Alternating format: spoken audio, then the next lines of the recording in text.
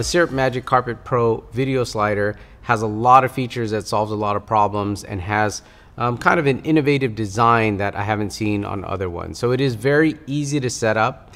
It's easy to extend the rails, and it's even easier to kind of swap. And I'll show you what I mean by that. And they've integrated all of this into their design, completely toolless. Everything is mainly flip locks, so it's very fast to set up.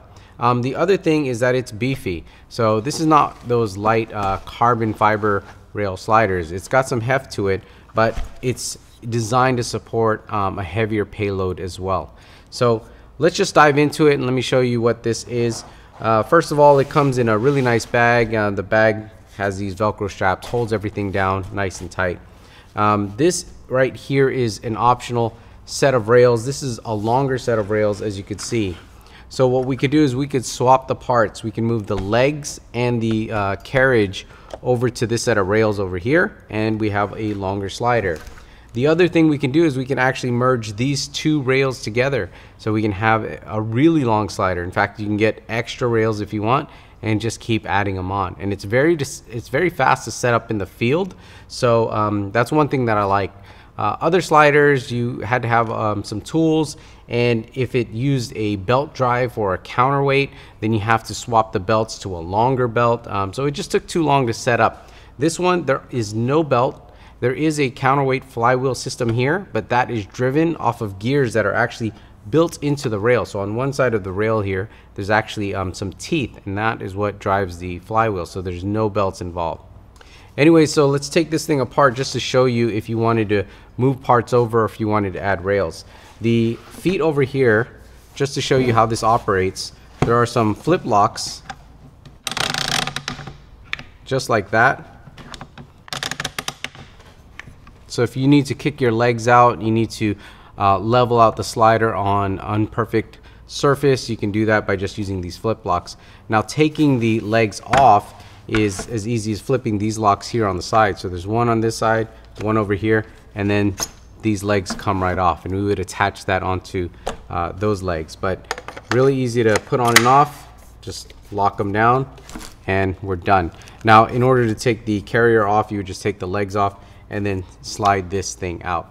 Another neat feature on the Magic Carpet Pro is a quick release base for your fluid head. If you're packing the slider up back into the bag, you can eject your fluid head basically, and then when you're going to set up, you can just drop it back on. I'll show you how that works. They do have a 3/8 thread here, but they do include a 1/4 inch one as well. Now when you have the base on here, it is locked in place, so there's a little lever here you use to unlock it, but your fluid head won't come off until you actually push this in. So it is a quick release, but there is safety built in. So we have to push this button in, and then we can eject the little base here. Now we can have our fluid head installed. When we're traveling or when we're packing stuff away, we could quickly eject our fluid head, pack this up, and then if we need to get it back on here, all we have to do is drop it in place. As I said, there's a quick release switch on the side here, so you slide this over and that's gonna lock it down. And after that, your head is permanently installed. Now on one side we do have a bubble level, and over here is the lock. So if we just lift this up, we'll be able to slide the slider back and forth. Now as you notice, the slider is kind of free to move, but underneath here we do have a counterweight. Now this counterweight is not engaged at the moment, so that is another neat feature, is you have the option to either engage the flywheel or not engage the flywheel. To do that, what you got to do is press this little button here for the flywheel, and when you press it, now as you move this over, the flywheel is engaged, and that will basically smooth out your movements. The flywheel will spin, it'll ramp up, and then as you get to the end of your movement, it will ramp down, so you never get that jerky type of movement. So as you can see here, if we move this, the flywheel will start to spin. But if we disengage the button here and then we were to slide this over to the side, the flywheel would not spin.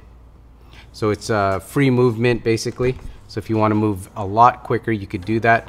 Once you engage the flywheel, there's sort of a sweet spot on how fast you can go. Now you can go slower, but there's sort of a max speed on how fast you can go, and that's what I'm finding on most sliders with flywheels engaged.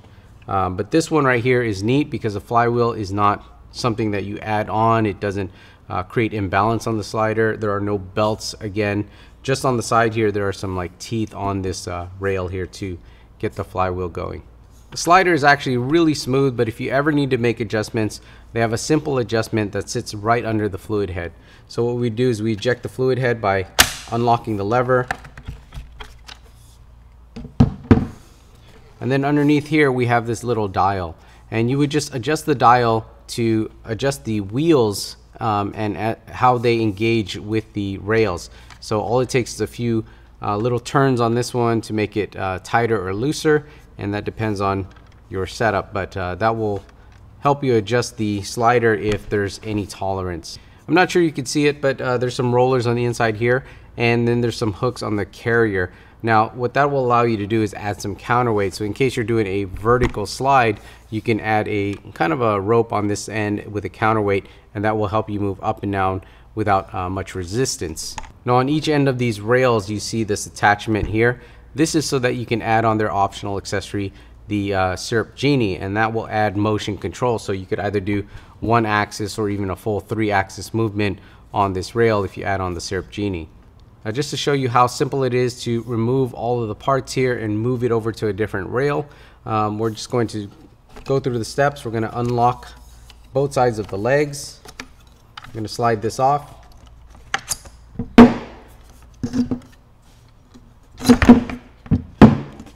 Unlock the carrier, slide that off, and our rails are out.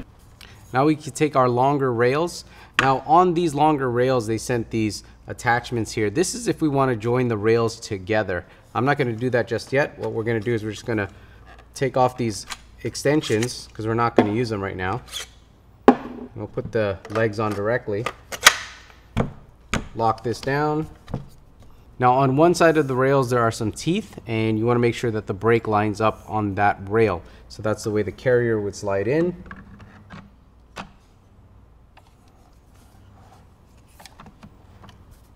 Now on this side over here we have the extensions. This again is if we wanted to join this rail with this and have a really long slider. I'm going to take off these adapters here. We're not going to use them, and then we're just going to put on these set of legs, lock this down, and now we have a much longer slider. Again, this is far easier than some of the other sliders where you have to attach the counterweight, where you have to run a longer belt if you switch to longer rails. This is all toolless and everything is just locking levers. If we wanted to pack this up to go home, again, the feet are very easy. You just flip these locks, fold this over. Same on the other side.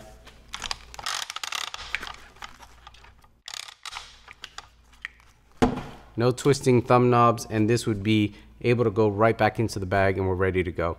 Again, the quick release plate for the fluid head is easy to take off, but if we wanted to get set up at our location, you just drop this in, lock it, and then flip your legs out, you're ready to go. Just for kicks, let's go ahead and throw on the other rail just so you get an idea of how long we can get this. First, we're gonna use these levers, pull the legs out. We're gonna add these extensions.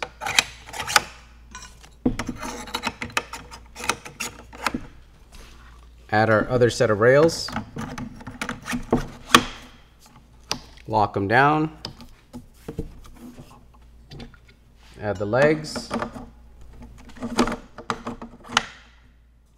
Lock these down.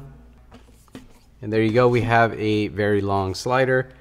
And the rails are virtually seamless. You can't feel anything. The track on the inside here, again, is used for the counterweight, so we would engage it and we'd be able to have a really, really long slide. Again, this is a beefy slider system. So this is gonna hold a pretty heavy camera like the Blackmagic Design Ursa Mini Pro with a big V-mount battery. It's gonna move on here, no problem.